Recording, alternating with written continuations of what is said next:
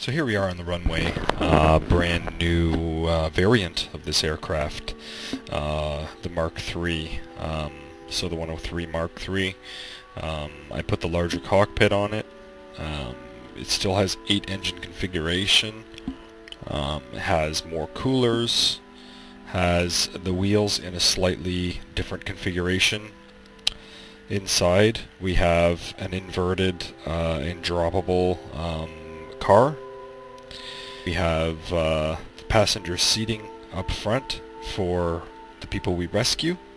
They're also ejectable in case we get into trouble and we need to eject them. Also, I've added 3 times the number of air brakes for landing, and we've cleaned it up a little bit. I think we've lost about 8 to 10 parts off the original aircraft design.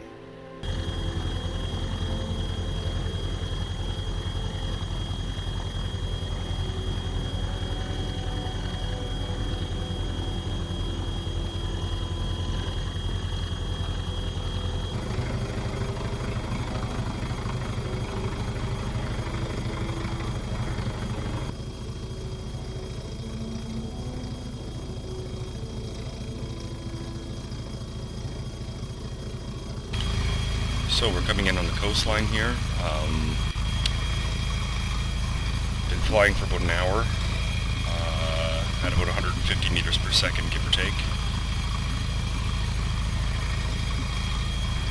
Now we'll just skirt these mountains to the right, and we'll kind of make our way through this way here and on through. If we look at the big map, we skirt those mountains to the right through here. We're going to go through this pass here and straight out to this island. Hopefully we can get these guys.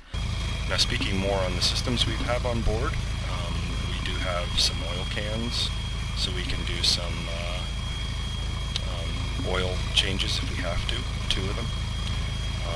We have in the back here a buggy, which is battery powered, and some of the wheels fold up. Now, before I deploy it, I have to drop these wheels, so I might as well do that now. I think what I might do is fly down around this mountain range and just take a look. And then from there we'll head out this way and up to where the crash site was over here, where my stranded guys are.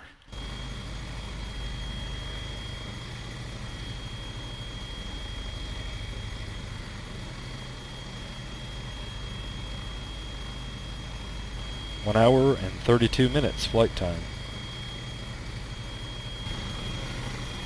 So we have rounded the mountain area in the southern pole. Just flew around here, and now I'm heading up to the island here. Darkness is falling in on us. So there are our guys over there, 53 kilometers east-northeast. We'll fly in, direct course. We are we're approaching our 50% fuel point, and I'll quickly go over our course on the map so we can see visually. Stabilize a little bit here. Okay, let's go check out the map. So we started off at the KSC. We flew south. We went through past this mountain range here. We went around the end of the mountain range over the South Pole. We then went back north, away from the pole, and then I turned east towards our stranded guys. That's where we are now. Our flight time is 2 hours and 40 minutes. Now, we have heard rumors from the guys on the ground, because we are in radio contact with them, that there is an old air base somewhere just east of them. So we're going to take a quick look for that, and hopefully we can find it and land there. They can then rendezvous with us with the vehicle there, and then we can get these guys well on their way to getting back home. So we'll drop it close to 1,000. Hopefully, we'll see what happens. That there appears to be a runway. I don't know why I didn't notice that before. Jeez.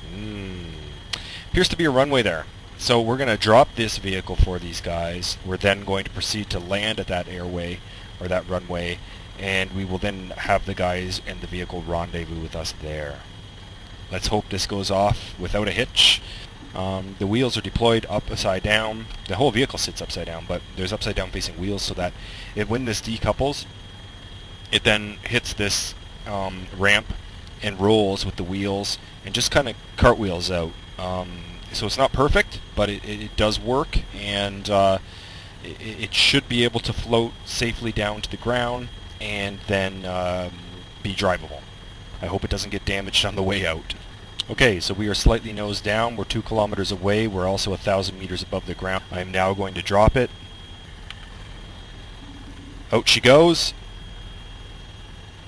Come on, girl. Yes! Yes! Yes! And it won't deploy until it's like 500 meters from the ground, which will be very shortly.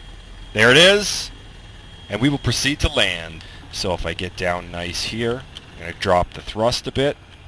Pull back, pull back, pull back. It can quickly get away on you, this thing. Like that.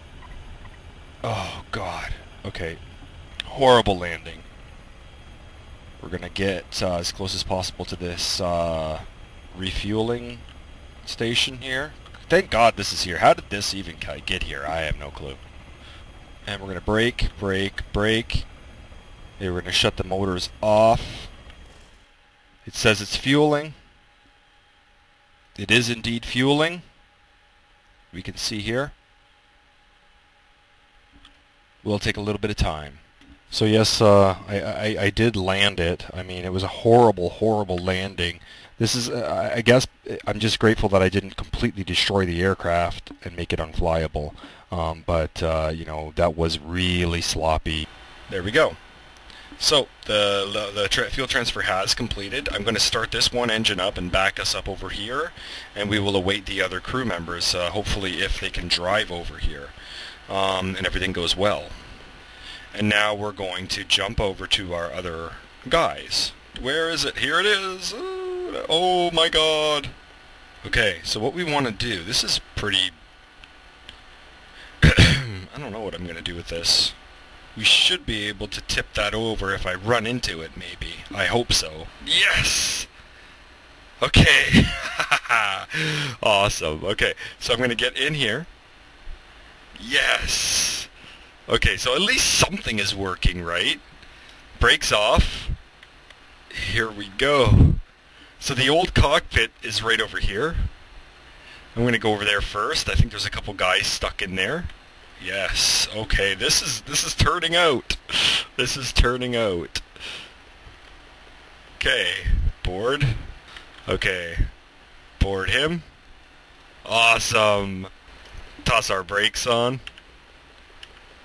Okay. This is perfect. This is absolutely perfect. I can't get enough of how happy I am with this board. I mean, you know, things happen and you gotta, you know, account for that, but it's really fun just to be able to do something like this. This is perfect. How many times do you see a rescue mission involving this many guys? So I'm about halfway from the wreckage, 3.2 kilometers to the wreckage and 3 kilometers to our aircraft parked at the runway. And I gotta say, I'm grateful that I brought this little vehicle, simply because I would not want to land or taxi the aircraft across this ground. And I would not want to run 6 guys 5 kilometers each. That would just not be something I would do. So this is invaluable, this little vehicle, getting our rescued Kerbals to the runway so that we can actually get them home. Okay, so we're very close to where the static model of the runway. Whoa, whoa, whoa, whoa, whoa, no, no! Oh, damn! Oh, I've almost, come on. Yes! Damn! If you don't get it completely upside down, you have the capability of having a guy flip it over just by walking into it. So that's perfect. Now we just got to find a place on the ground here. We're going to go up the hill a little bit more, not get carried away like we did before. Yes, I found a place up right over here on this side of the runway. It's nice and smooth, so I drove up and we are officially in business. I'll drive over to the aircraft. We're going to start loading these guys.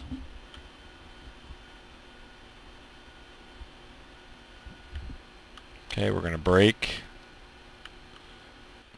So how do we get into this aircraft? Well, I thought about that when I was designing it, was I cleverly placed a seat here, where if we walk close enough to it, we can board that seat and then leave the seat. Now it's a little bit of a klutzy system. I gotta, I'll admit to that. But it saves a lot of time for me. This is our last guy we have to board. When I leave the seat, he jumps up here. I simply have to make him fall back in again. When he gets back up, board him into his seat. We now have 6 guys. We still actually have 2 empty seats in here. Bob Kerman has an EV has a technical rating of 0.9. So he's our mechanic. He should be able to do everything we need to do to these engines at a 90% efficiency for the most part. And morning comes, we'll be good to take off. Okay, the sun is coming up. I just boarded and finished, fixing all the engines. I think we're ready to take off.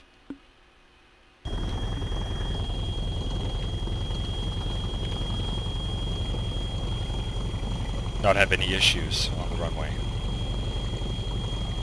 So that's a bit of a short takeoff, or a long takeoff, I should say. I probably should have used a little bit more thrust. Say goodbye to the little car and the neat little static runway and the remains of our once proud Oceanic 103, a Mark 1. I don't know what the heck that... Uh-oh.